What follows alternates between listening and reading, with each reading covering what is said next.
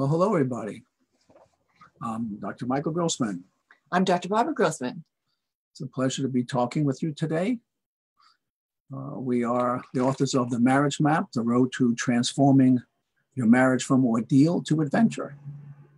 And we're here on Facebook Live to talk to you all about some different topics related to intimate romantic relationships. Today, we thought we'd talk about getting past the hurt. So inevitably in a romantic relationship, in a long-term marriage, a long-term romantic relationship, there are difficulties that you will have. And that is something to talk about and share with you today. So why would that be so? Why would there be so much inevitable conflict? Go ahead. It's mostly because we're different. We're individuals, and we have different personal histories. We have different temperaments. We have different personal goals. We have different ideas about how life should be. That comes out of our own personal philosophy, and so inevitably we run into those differences, and it creates tension. And what happens for most of us when we come out of the period of relationship where we're emphasizing our affinity and our connection with each other, there's a long period where more than likely one or both of you are going to be inclined to be accommodating and to get along and smooth over the differences. And so when most couples start to deal with their conflicts, they're not dealing with just one conflict, they're dealing with a lot of conflicts. And so it's hard to speak calmly and rationally and present your point of view and listen without defending yourself. And so because it's inevitable that this occurs, it's important that we consciously learn skills in order to topics. And there's lots of topics to talk about.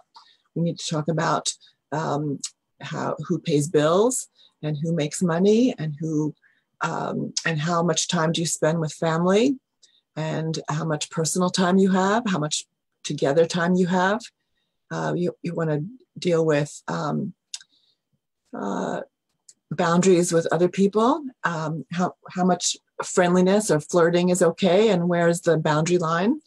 There's just so many issues that come up over time, and we need to learn how to talk about that and negotiate what is comfortable for each of you so that you both can feel comfortable and connected no matter what's happening in your lives.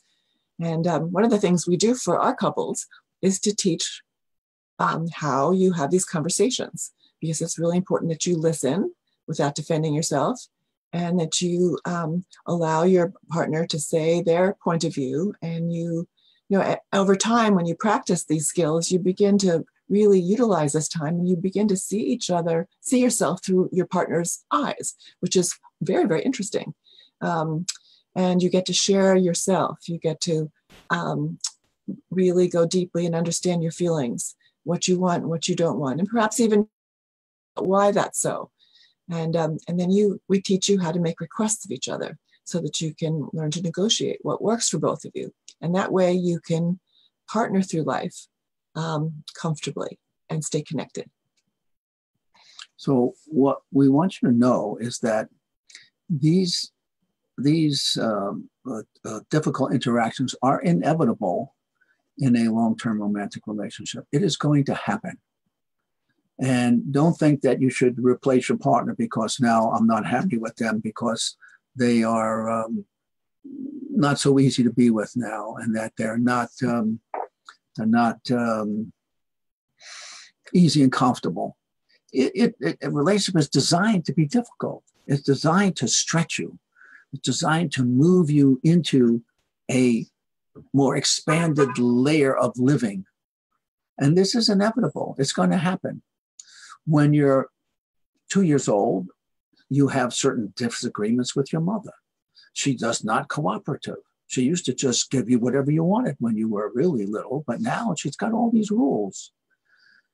You move later to when you're 6 or 10 and you find that, oh, well, I'm part of the family. I've learned to adapt to how it's supposed to be. And it's working pretty good. Be 13 or 14, and all of a sudden it's not any good anymore. But it's not like there's a problem with the family. It's not like there's something wrong happening. You're growing and changing. Who you were is no longer working for you. You want to be different. And then that interferes with all your loving relationships. That happens in romantic relationship too. You get to be 25 and 30 and it was working well, and you're 35 and 40 and now it's not working. It is inevitable. This is not a surprise and there's nothing wrong. But it takes, as Dr. Barber described, skills to be able to get to where you want to be in terms of maintaining intimacy, maintaining that closeness. So what are the times when you're likely to form a relationship? You might be in your 20s when you're really interested in belonging and connecting and creating a family. So you create that relationship and you're connected and things go well for a period of time. And then you get to a place where you want to explore your individual self-expression, where you want to create a business or do some entrepreneurial creative adventure that represents your own personal creativity. So you're focused on yourself and you're focused on strategy, you're focused on your own project. It's kind of a thinking time because you have a lot of goals to accomplish.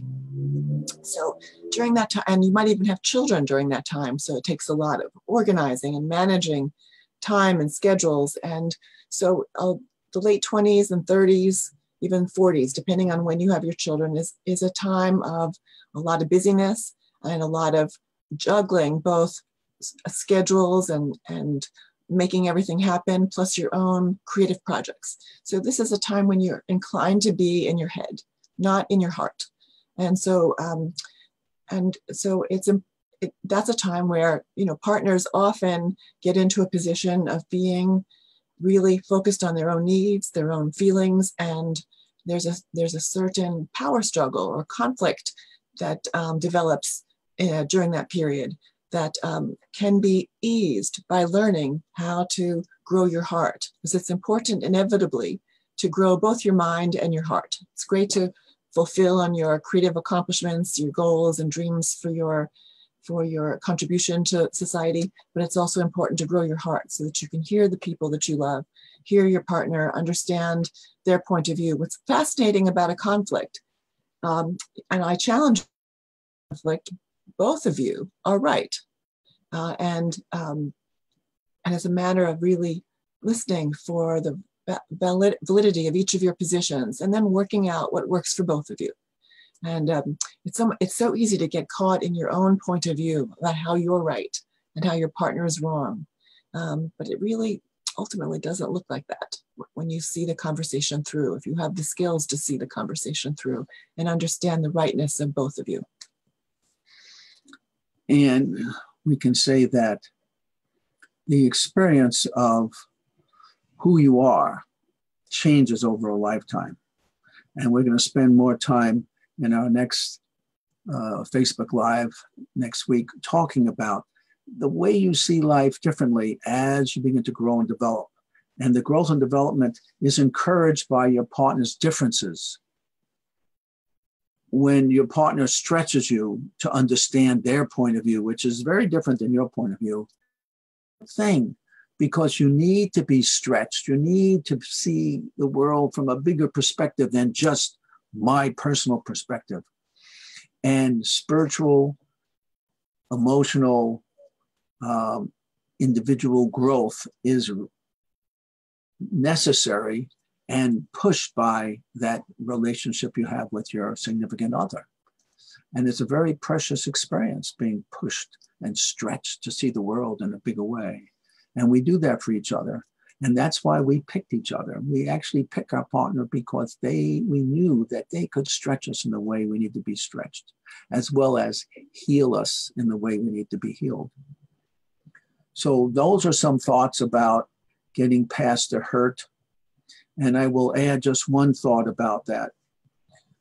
When we share our hurts with our partner, it's very helpful to share the past, how it makes us feel, when our partner behaves and does this and that, it makes us feel like, well, once again, 6, 10, 12 years old. And when we had this and that happen to us, and it created this pain and difficulty, and it reminds us of that. It pushes us back into that. And then we can make a request of our partner, please, can you please be sensitive to my injury? And we make a specific request, not a general request just to be nice, but a specific request that can we, if we were a movie camera, could we, instead of that, could we behave in this way instead of that way? And very specific requests, not general, not be nice. Be nice doesn't really make it. You got to be very specific. But that's a very helpful kind of perspective to have when we're dealing with hurts. So if you can catch your hurts quickly and talk about it before you're overwhelmed with emotions, that's ideal. And if you can start sharing what you feel are your differences early and not wait until you have a year's worth of hurts that turn into resentment, that's even better. We want you to not be burdened by a overwhelming landslide of hurts. If you can talk from the specific hurt that you're experiencing right now and share your innermost feelings and refer to how it connects with your past and ask for what you want, that is the way to make this the easiest possible procedure. And if that's not your situation, it's very possible that you need support and help to share your feelings so that you're constructive in your relationship, because how you respond to your partner's hurts is very, very crucial to the future bond in your relationship. You want to be able to hear hurts, and you want to be able to share hurts and respect what you're hearing and feel respected when you're sharing. And if your inclination is to respond with defense or rationalization or any kind of disgust, that's not going to wear well in your relationship. So we're happy to support you in learning how to resolve your hurts and learn what works in your relationship so that you can feel respected and loved in your partnership. And so we're inviting you, if you would like to get more information, we're inviting you to be a part of our class. We're going to do a 4-week class on Sunday starting September 15th at 6 o'clock time. And you could be part of our class where we actually teach the skills that we're talking about. So it's not just an intellectual idea, but it's actual practice where you learn, just like you're an ice skater or a basketball player. You're learning the skills. You got to throw the ball in the basket, but to be skilled in doing that, give you all these great things to do, but you want to be skilled in doing that. We teach you the skills. It's really, really a very profound experience.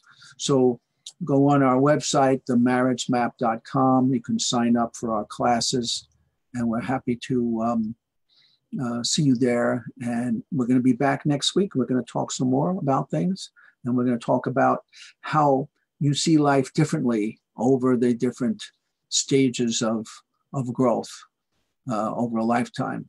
And we're going to talk about that, and we'll be with you next week. It's a real pleasure. Wishing you love.